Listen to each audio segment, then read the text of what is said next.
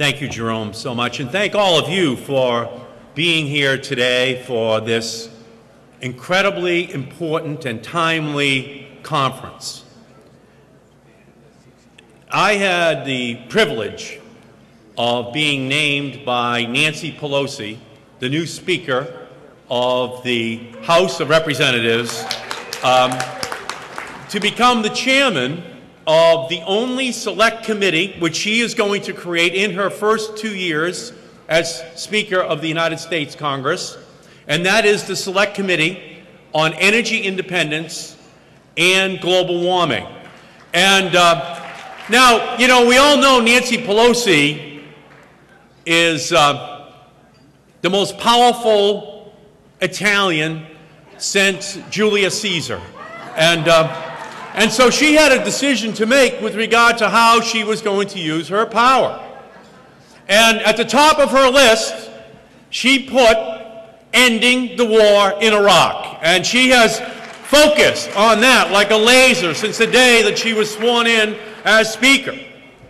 And we all now realize that it was not a war that was begun because there was a nuclear weapons program in Iraq. It turns out that President Bush knew there was no nuclear weapons program in Iraq.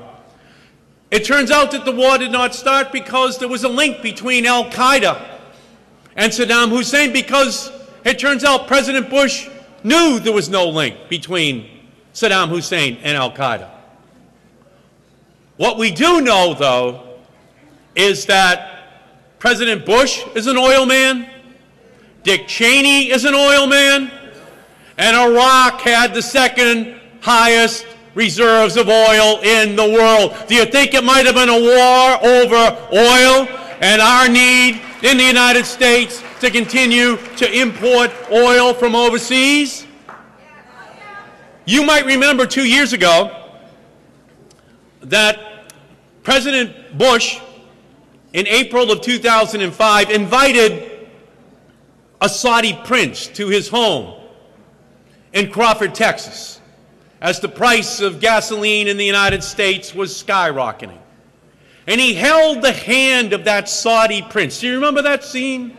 He held the hand of that Saudi prince and took him into his home in Crawford, Texas, and asked the Saudi prince to please produce 2 million more barrels of oil a day that the United States of America could pay $65 a barrel for. Now, Phil Angelides has already made a reference to this. In 1961, with Sputnik up in the air, with their fear that the United States was falling behind the Soviet Union, President Kennedy was faced with a similar challenge.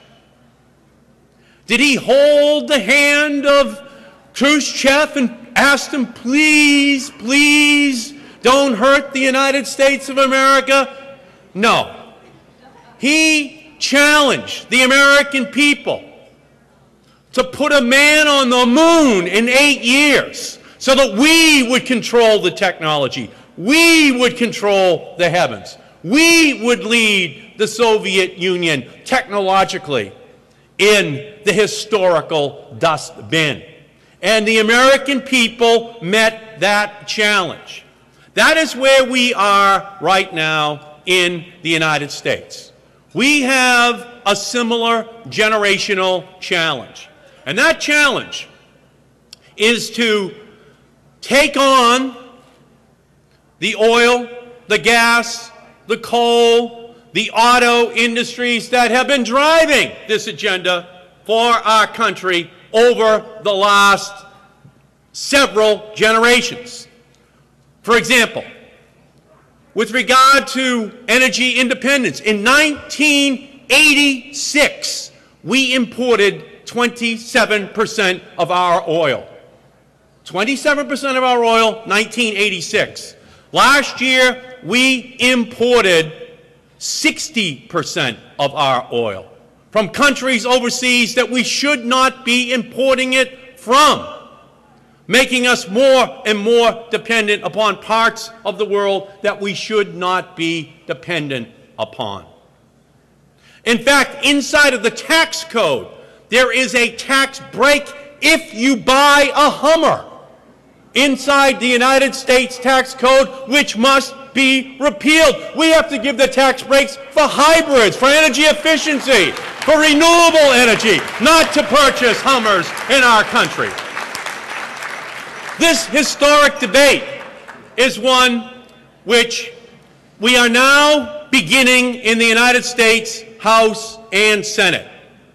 There are three critical components of it. Before I go there, let me just tell you that Speaker Pelosi asked me to organize the Select Committee on Energy Independence and Global Warming to take a trip to Greenland so that we could stand on this ice cap on the top of Greenland. Think of an ice cap 1,000 miles long, 200 miles wide, and 10 Empire State Buildings high. So think of looking up at the Empire State Building and keep going 10 more times to see the top of this block of ice that's 1,000 miles long. And on the top of it now are lakes.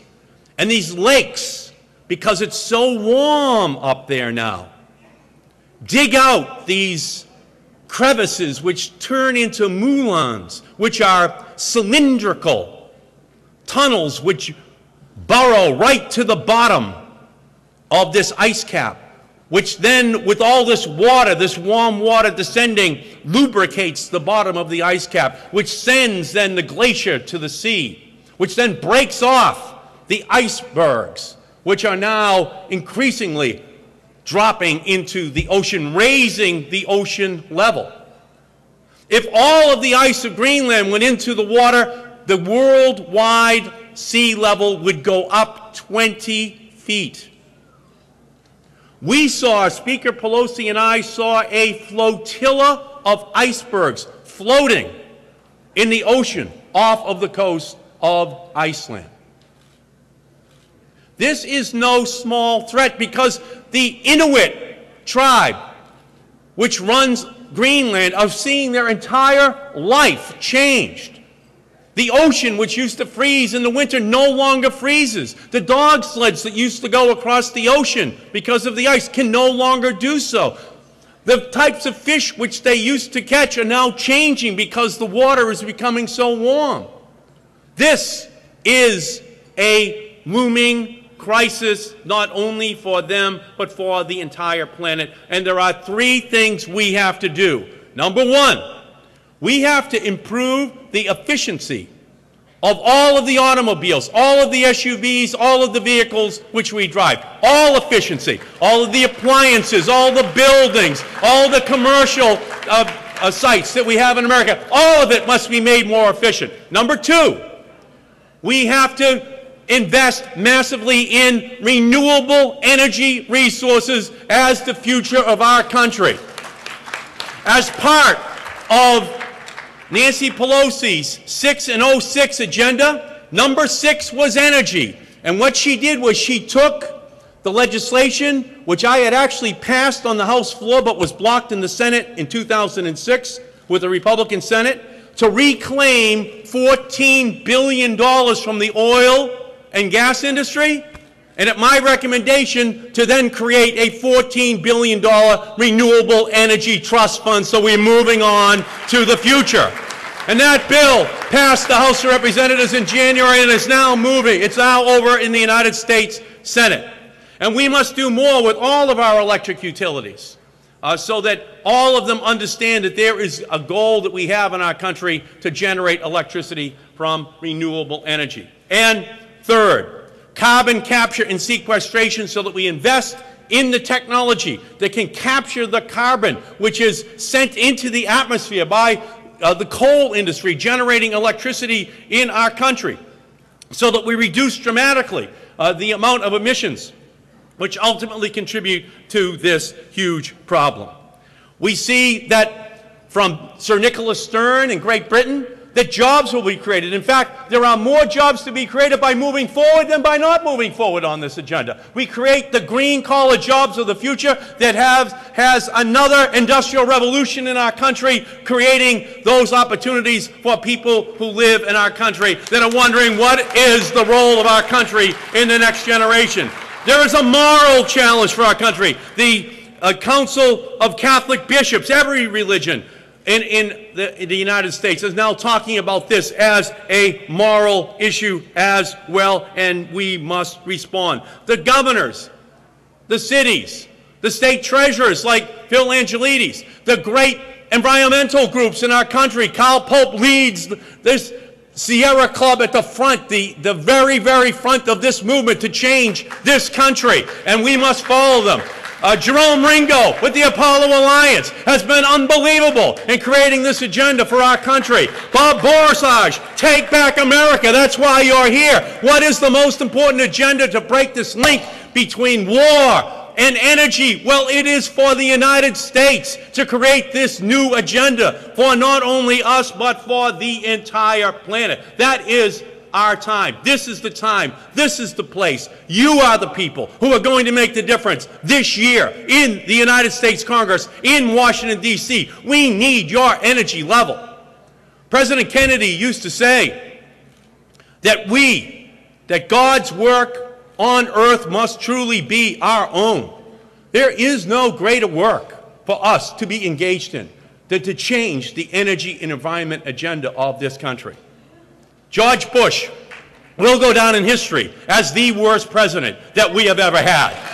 But the American people are going to go down in history as the greatest people this planet has ever known, and this is the year where we are going to begin to change the agenda, not only for our country, but for the planet, because on every one of these issues, on climate change, on energy, on renewables, there's one thing that separates the people in this audience and George Bush. We are right and he is wrong, and this is the year to prove it. Thank you all so much.